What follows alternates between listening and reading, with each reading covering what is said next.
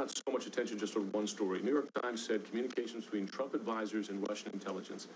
Just remind you, CNN's reporting was communications between Trump advisors, people tied to the campaign, Russian officials and others known to you, other Russians known to U.S. intelligence. I asked the same question of Congressman Nunes. On that particular point, has that possibility been investigated and answered already, or are you saying that's something that's still being investigated? I'm saying in our committee, as a part of our investigation, we have not investigated that yet. That will be investigated. We don't know the answer. We shouldn't prejudge it.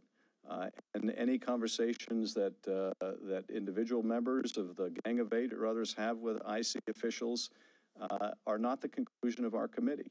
They're not the end point of the investigation. They can't be.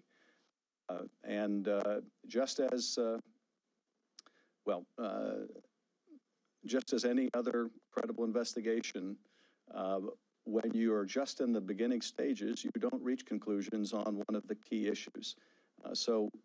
All I can tell you is, from the committee's point of view, that's obtained no documents, heard no witnesses, and not been given any testimony by the FBI what they've investigated. There's no basis to draw that conclusion, one way or the other.